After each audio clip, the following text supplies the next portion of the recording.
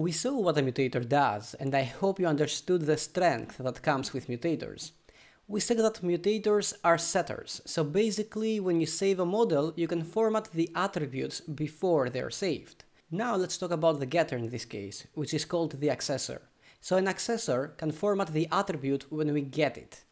As you can see, I'm already logged in as a user that we created in the previous video.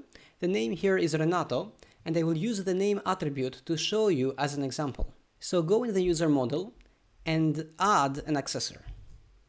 The function name is very simple. It starts with get. So public function get. Then you specify the attribute name and just add attribute at the end. So attribute. Again, this requires a value. So a setter sets the value and the getter gets the value. This is basic object-oriented programming. In order to get the value, we have to do what? Well, return it. So return. And now we can format our name attribute. I want the name to be all capital letters. The PHP function to do that is str2upper. And you pass the value. Of course, if you want, you could have even a more complex format, so this depends entirely on you. In this case, because this is an example, I will keep it simple.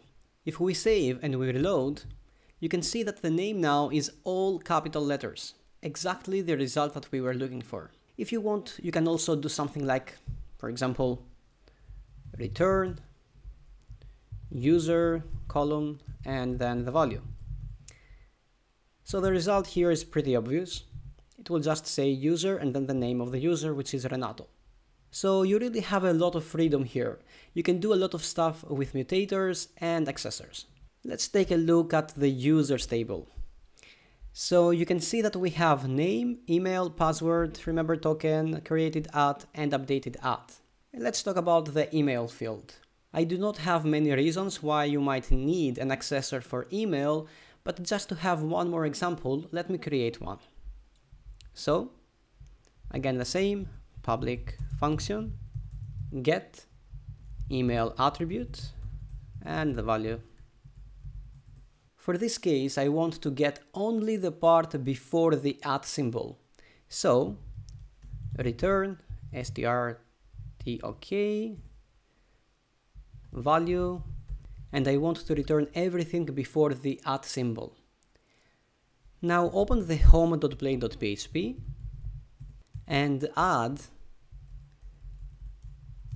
auth user email.